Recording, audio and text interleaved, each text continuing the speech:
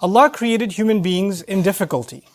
Emotionally you're struggling, physically you're taxed, you're struggling, health-wise you may be struggling, financially you may be struggling, because of people you may be struggling. This life, Allah designed it to be difficult. Sometimes you look at other people and you say, they have it so much easier than I do. But you don't know what other difficulties Allah gave them that are invisible from you. You would think, for example, that the Pharaoh, Fir'aun, had kingdom, empire, he had the world's largest army at the time, he had everything you could want, all the wealth you could want, all the power you could want, all the status you could want. He has everything. And how come he has everything and the believers have nothing? And yet Allah describes about him that he lived in a state of fear. You know, he used to get nightmares at night. He couldn't find peace. Sometimes people have material things, but they don't have peace. Sometimes people have physical health, but they don't have mental health. You know, they don't have emotional health. So all human beings were put in a state of struggle, and that's believers and non-believers.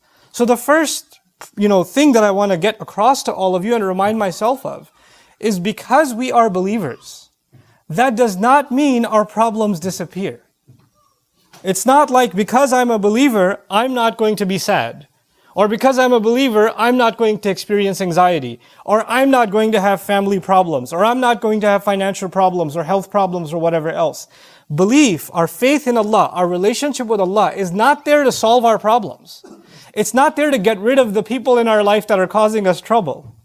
That's not the purpose of our faith. If that was the case, then the prophets, ﷺ, who had the most close connection with Allah, would have had the easiest life. They would deserve, because they would make dua, all their problems would disappear. And if you study the prophets, the closest people to Allah, ﷺ, they have the hardest life.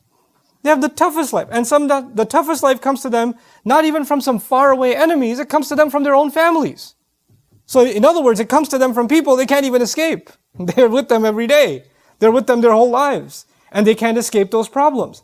So the idea that human beings are created and were placed in a situation where they're going to struggle. They're going to have to deal with very difficult circumstances, very difficult situations, and even people. They're going to have to deal with that, is part of life.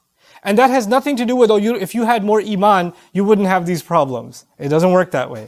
As a matter of fact, people assume the higher your iman, the problems are going to go away. No, the higher your iman, something else. And that something else is what I hope to explain to you today.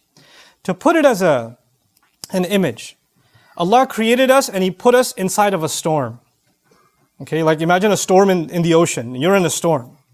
And the waves are turbulent and you've got your little boat, etc. And you're constantly worried about sinking. And you're worried about those who are sinking next to you. But Allah Azza wa Jal, what does the faith do? It gives you the strength and it gives you the ability to go through the storm, to navigate the storm. It doesn't mean you don't get wet. It doesn't mean sometimes the boat almost doesn't tip over. But you now have the ability to go through it and survive the storm. You see, that's the purpose of our faith. Is not to get rid of the problem, but to actually strengthen us so we can go through the problem. Two of the hardest burdens that human beings live with are fear and sadness. Fear and grief. Those are the two heaviest burdens that human beings live with in this life. As a matter of fact, when Allah sent Adam alayhi salam to the earth, He told him that when He gives His guidance, فَمَنْ تَبِعَ هُدَايَ فَلَا خَوْفٌ عَلَيْهِمْ وَلَا هُمْ يَحْزَنُونَ. Whoever follows my guidance, they're going to be able to combat fear and sadness, essentially. In other words, Allah knew that in the story of humanity from Adam alayhi salam to the last human being that's going to walk on this earth, every one of them is going to have to struggle with fear and they're going to have to struggle with sadness. Now what are these two things? Fear is about what's going to happen in the future. Fear is about, am I going to lose my job? Is what's going to happen to mom? What's going to happen to my family? What are they going to say? What's going to happen tomorrow? What's going to happen with my exam? These fears are small and big and they're all the time. They're a part of us. You wake up afraid. You're afraid you're going to be late to work. And what you're afraid of, let's say a student is afraid of failing an exam. Up until the moments of the exam, there's fear, the heart is pounding. And they take the exam. And then unfortunately they get the result that they failed. And when they fail, there's no more fear. There's now sadness. I mean, there's fear of what your dad's going to do to you, but there's sadness mostly. Right? Now there's sadness about what happened already. So fear is about the future and sadness is about The past. What already took place in the past. And just because it's in the past, you don't get to tell someone, well, it's in the past, get over it. It's done now. You should move on with your life. No, you and I are not in any position to tell anyone that they no longer have the right to feel sad anymore. Our Messenger ﷺ continued to feel the sadness of the absence of Khadija radiallahu ta'ala anha for years. For years. Feeling sad is not a sign that you don't have enough faith.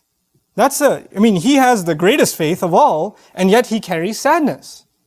Yaqub alayhi salam lost his son Yusuf alayhi salam.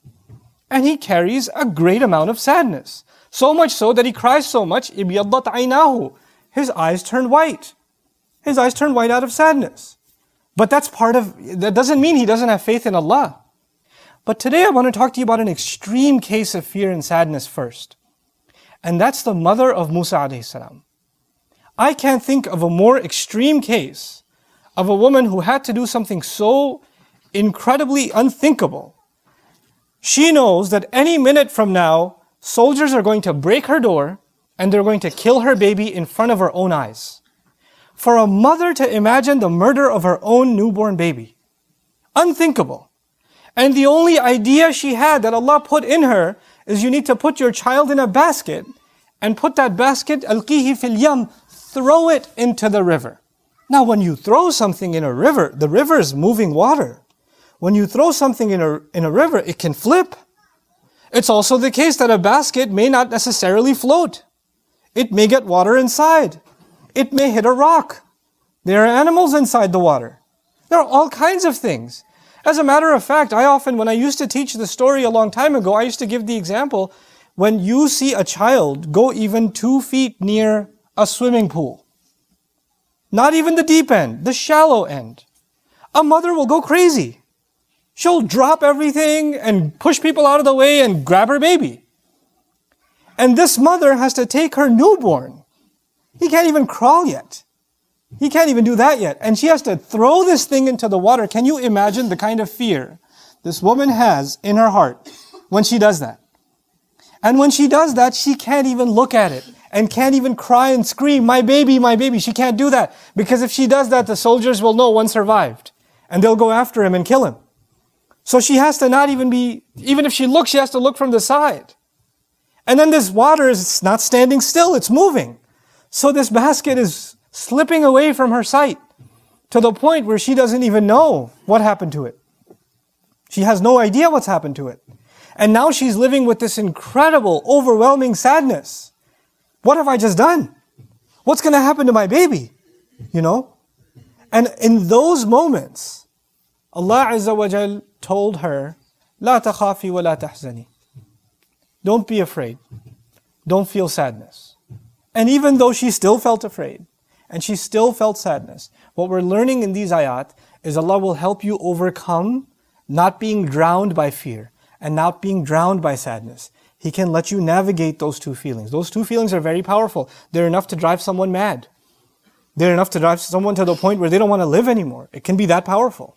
And yet Allah can give you the strength to overcome what you and I don't have the strength to overcome. This mother, like no other mother, could stand doing that and survive. So Allah says, وَأَصْبَحَ فُؤَادُ أُمِّ مُوسَى فَارِغًا. Musa's mother's heart was, you can think of the imagery as it was bleeding out. It was emptying out. It's like her heart was exploding. إِن كَادَتْ لَتُبْدِي بِهِ. She was on the verge of just screaming out, that's my baby, I want my baby back. She was on the very verge of it. She couldn't hold it in. لَوْلَا أَرَّبَطْنَا عَلَىٰ قَلْبِهَا.